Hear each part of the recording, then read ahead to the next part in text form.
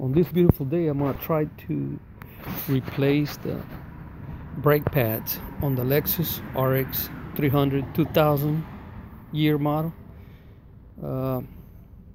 I done this decades ago. I haven't done it in a while, but I got some refreshing videos, and I'm gonna go ahead and replace the pads.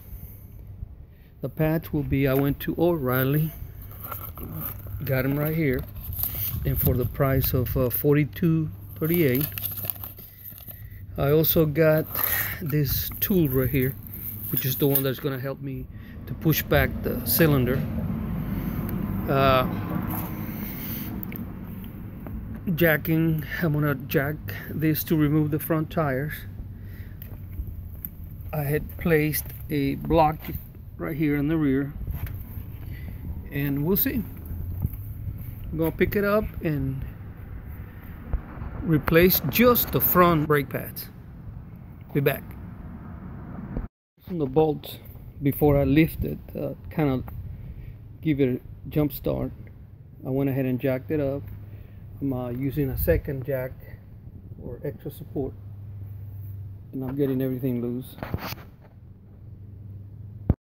Alright, so here it is. This is the caliper. That's where the brake pads are. Let's see right there.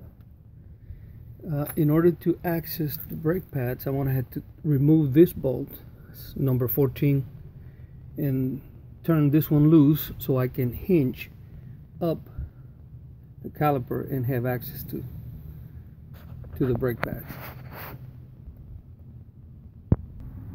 Alright, this is our number 14s. It was a little hard to get them off, but I'm taking the last one, the bottom one up. The top one is a bit loose. That will allow me to hinge out this part, which is happening. See it right there? I think it just folds back. And this cylinder is the cylinder we're gonna push back once we put the new pads. These pieces they just come out, and then the new ones are put back in, guided by this groove, top and bottom.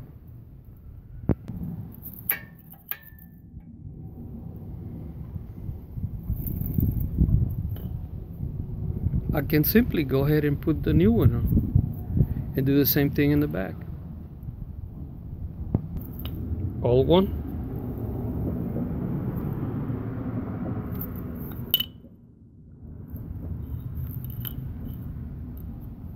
new one, real thick.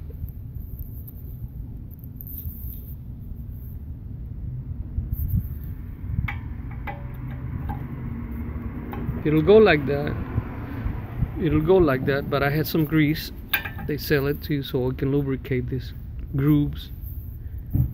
And some people do this part right here where this meets metal.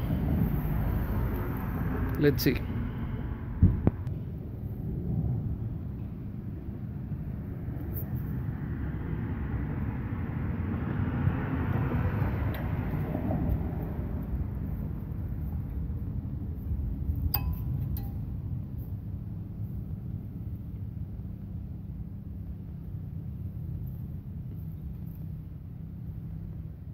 Okay, I'm going to repeat the same procedure here in the back. Pry them out.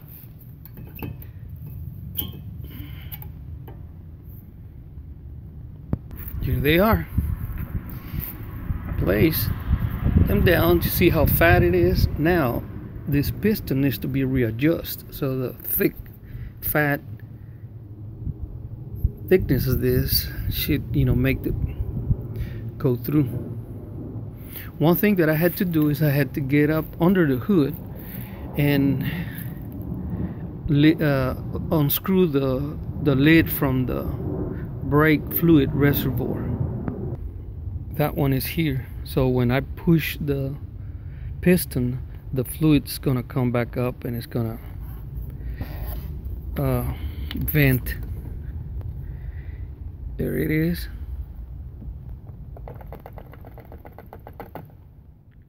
We'll put it on the side. Now, gotta keep an eye on the level. If it goes beyond max, I'm just gonna have to take it out. All right, let's go back here. With the use of the oil pad, that's gonna help me push the piston back using this clamp. I think I pressed it enough that I think it should be enough. All right, I'm just gonna reverse the process, tightening this bolt. I already put it started. I'm gonna tighten. I'm gonna tighten this, put the tire back, and this brake pad is done. As the piston's being compressed back, the fluid is going up, so I'm gonna make sure I pull some of them out so it won't be spilling all over the place.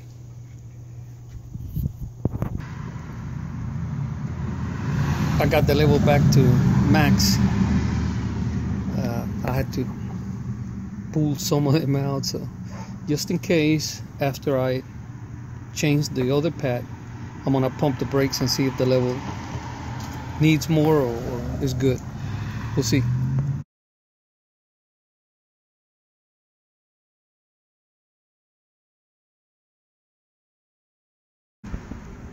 Second tire was done.